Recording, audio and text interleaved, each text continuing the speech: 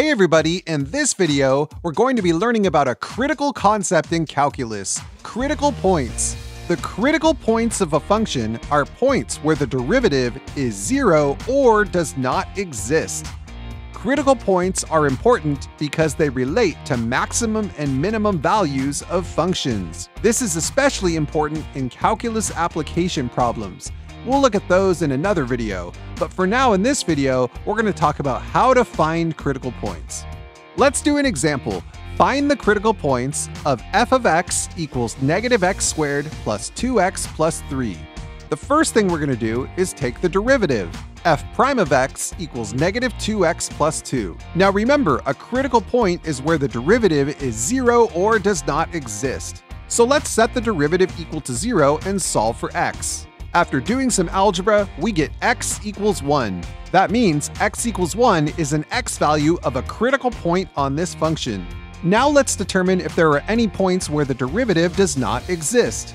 Since f prime of x is a linear function, and linear functions are continuous, that means f prime of x exists for all values of x.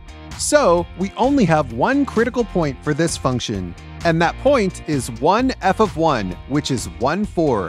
As you can see at the point 1, 4, the derivative of this function is 0. There's a horizontal tangent at 1, 4. Let's do another example. Find the critical points of f of x equals x to the 2/3 power. So we need to determine where the derivative is 0 or does not exist. Let's take the derivative. F prime of x equals 2/3 x to the negative 1/3 power, which is the same as 2 over 3 x to the 1/3 power. So then we can set this equal to 0. But when we try to solve for x, something weird happens. We get 2 equals 0, and that doesn't make any sense. That means this function doesn't have any points where the derivative equals 0.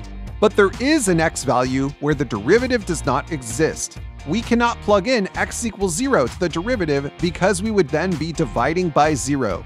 That means x equals 0 is an x value of a critical point. Then we can plug x equals 0 back into the original function, and we get 0. And that means f of x has a critical point at 0, 0.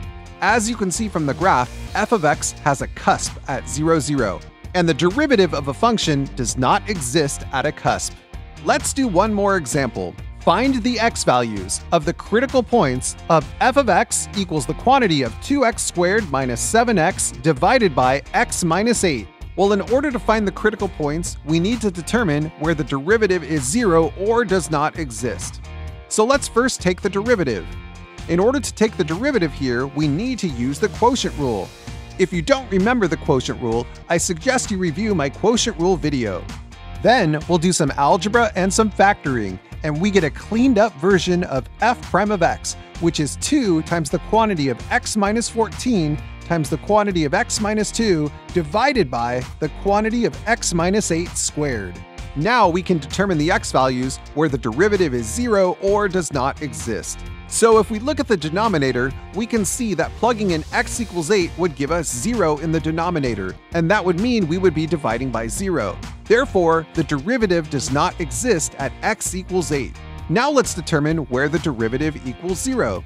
Remember, a fraction is 0 if the numerator is 0, and two values of x would make the numerator 0, x equals 14 or x equals 2. Now we've found all of the x values of the critical points. X equals 2, x equals 8, and x equals 14. Let's take a look at a graph to see how this all works visually. Here's a graph of this rational function, f of x. As you can see, there are horizontal tangents at x equals 2 and x equals 14. These are the places on the function where the derivative equals 0. There's a vertical asymptote at x equals 8. This is a place where the derivative does not exist because there's a discontinuity in the function. So we did it. We found the x values of the critical points of f of x. So let's end this video with a quick recap. In order to find the critical points of a function, you need to determine where the derivative equals 0 or does not exist. And that's how you rock calculus!